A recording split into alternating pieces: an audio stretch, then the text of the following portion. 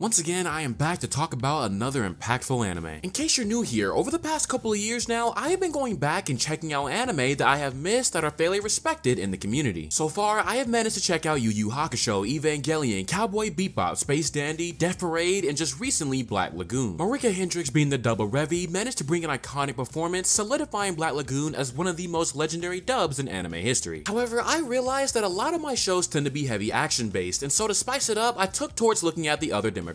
Unfortunately, things like Seinen don't have too many noteworthy adaptations, with Vinland Saga pretty lonely at the top, which led me to arrive at shoujo. With the recent warm reception on my last video about the demographic, I once more stepped back into the ring, and after doing some research and asking around about what shoujo I needed to check out, I arrived at Fruits Basket, one of the most popular shoujo series in both Japan and North America, with 2 anime adaptations. I decided to take to the 2019 reboot, and at first glance, I thought that this was going to be a pretty bright and sunshine series. We first meet Toru Honda, an orphan who lives in the woods, but even so, still has a heart of gold and positivity. Together, alongside her 2 best friends, Iwatani and Hanajima, they go about their daily school lives, full of slice of life and traditional Japanese youth trials. At the center of the show lies the story of the Chinese zodiac regarding the animal spirits within the souls of people, so that the god can always be with the spirits no matter how much time has passed, enter the somas. One day, Yuki and Shigure Soma meet Toru, and after learning of her living situation, they invite her to live with them. Of course, she learns that the somas are the special family that contains the zodiac spirits, and that coming into contact with people of the opposite sex will make them transform. A funny dilemma that tends to interfere with school life, and is exactly why Yuki might come off as a bit sus to those unaware. Of course, everyone has their favorite zodiac given it's a childhood story, and Toru's is the cat, who happens to be Kyo, who also happens to have the biggest beef in history with Yuki due to the original rat spirit tricking the cat. From there, I thought the plot was going to be a mix of meeting the other zodiac spirits and a romance triangle that will pull at the heartstrings, and it will be a nice slice of life story.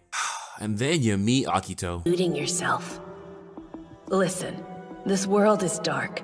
You'll spend your life along a pitch black path. And cue the trauma. I won't lie, I was not expecting Fruits Basket to have a really heavy plot dealing with abuse, neglect, and all sorts of trauma, but I also think that's what people tend to overlook when it comes to shoujo. The demographic is not just all about the cute cliche romance, but can dive into real topics involving the other sides of bonds and relationships that people tend to not discuss so openly. Shigure aside, the main zodiacs all went through forms of trauma that were caused by the antics of being a member of the Soma family, as well as the curse of the zodiac. Key pattern is that it all happened within their childhood. What children witness at a young age can impact them for years to come, and Fruits Basket displayed that perfectly. Yuki being deprived of hope and purpose and rendered a tool by his own mother. Kyo having to live with the idea that he killed his mother and his father blamed him for it. Momiji having to abandon the thought of having a mother and a sister for the sake of their happiness. Hattori erasing the memories of the woman he loved for the sake of her happiness. Ren being neglected and abused by her parents, and her love for Hatsuharu resulting in violence from Akito due to jealousy. Kisa's own reclusion into silence, with Hiro feeling guilty for his own inability to intervene. Shigure is actually just extremely toxic and petty. I mean, the mom and Rin all under Akito's nose is kinda crazy. All of these characters at the mercy of a curse that instills feelings into their hearts that aren't even truly theirs. Stack that on top of the fact that not even the people that birthed them value all of them, and it's honestly astonishing that a lot more of them didn't succumb to depression. To love is to suffer, a quote by Woody Allen, is a perfect way to describe this show, especially for Rin and Hattori. They love their significant others so much that they were willing to suffer in silence, and Toru was willing to be in harm's way if there was a way she could help. The Zodiacs were forced to love their god as duty by the spirits, but that love and attachment brought them nothing but pain. Even Akito being loved by her father and told that it was her duty to be loved brought her pain. Her mother rejected her out of jealousy and obsession, causing her obsession with maintaining the bonds with the Zodiacs to rapidly deteriorate from all of the objectification and dehumanization. The one thing I greatly appreciated especially is also showing that not even the main character was immune to the hardships displayed across the series. Even with her heart of gold, Toru had major issues regarding attachment and abandonment. Top of that, she was an extremely selfless character. Worrying about others before worrying about yourself can be extremely destructive, and it goes back to the title drop game that she elaborated in her backstory when it came to finding that place of belonging. A lot of these characters were just outright stuck. Stuck with guilt of the past, the situations that they couldn't control and can't go back to undo, full of regrets and insecurity, and while processing her own healing, it was was Toru, who helped unfreeze their stagnation and vice versa. The one and most important gift that Toru's mom left her was the kindness that managed to reach out to everyone. See, even with the Somas being the main target of her intense desire to help, they weren't the only ones that were saved. Her best friends were saved by not only her, but even Toru's mother at the time of their interactions. Technically, Toru indirectly helped many of the side characters as well. If there is one thing you gotta give Fruits Basket credit for, it's making even the side characters and less significant characters have emotional presence. Motoko, Machi, and Manabe were characters that were greatly intertwined with Yuki, but before Yuki could even muster up the courage to understand them and their own feelings, he had to recognize his own faults and move forward, which stemmed from Toru's encouragement. Yuki's character arc came out to be extremely satisfying, as the series quickly overturned my initial assumption of a love triangle, but instead a motherly love that Yuki never had. In many ways, you could find yourself rooting for Yuki, especially with Machi, and it's because Yuki was able to learn to empathize with others away from his status as prince that people began to see the real him and not the status that people held him to. Within the student council, Yuki was able to shed away the idea of being a tool and a prince and just be Yuki Soma. Him and Machi truly deserved each other, and that episode where he broke the chalk to help keep her stable was peak fiction. I know for a fact fans were eating it up back then. Kyo's arc being equally important given how much focus there was on the cat spirit. Saying he and his ancestors had it rough is an understatement. Witnessing his mother's last moments, an abusive father, a neglectful god, and then a fate of imprisonment is a lot for one kid's lifetime. I couldn't blame Kyo for trying to run away from his problems for a good chunk of the series, because how exactly do you confront all these issues when it's been going on for generations? Stories dealing with self-worth are by far delicate as they are captivating, because how they overcome their struggle of a lack thereof is what drives our investment. With every season, we saw what became of Toru's and Kyo's relationship. Season 1's acceptance, Season 2's determination, and Season 3 is when it all came together for an emotional climax that at first made me want to isekai Kyo, but then left me satisfied with how things turned out. Now, Akito by far is an anime character that I hated with every fiber of my being up until the very end. In a way, I wanted to see her deal with more consequences, but in Fruits Basket's case, the biggest consequences that they could have been dealt was losing the bonds to her zodiacs, and that's exactly what came to pass. Akito needed to be dethroned in order for her to be happy, and while it came at the expense of a life-endangering episode, Toru's willingness to not turn her away turned out to be more powerful than any of the bonds. Those bonds breaking was as satisfying as Luffy punching a celestial dragon. With the final episodes of Season 3, I was really able to confidently say that I get why Fruits Basket is a noteworthy series. We get a lot of anime across the 4 seasons all year long, but the stories that tend to be remembered aren't the ones that always have the flashiest presentations. To be able to successfully convey such intense emotions in a story with such a large cast of charming and ugly personalities is how you end up remembered, and Fruits Basket more than accomplished its goal. In the end, our zodiacs were able to be the people they wanted to be and love who they wanted. Akito found new purpose beyond being a god, and Toru and Kyo moved forward together with their own romance in mind. Like I said before, I'm no expert on the shoujo demographic, and I don't have a bunch of shoujo under my belt, but this was a good anime, and it's no wonder that the final season is in the top 20 anime ratings. If you haven't checked out Fruits Basket, this is your sign to put it on your list for a good binge in the future. To end this off, I do have to say that with the Somas being a pretty wealthy family, it would have been pretty nice if the Zodiacs could have gotten some freaking therapy. Seriously, we have a doctor but no therapist in sight for the entirety of the show. Automatic 9 out of 10, not up for debate. That's pretty much it from me though. As always, thank you for watching, and make sure to leave all your thoughts about Fruits Basket in the comments section down below. Stay safe out there, and I'll catch you all in the next video.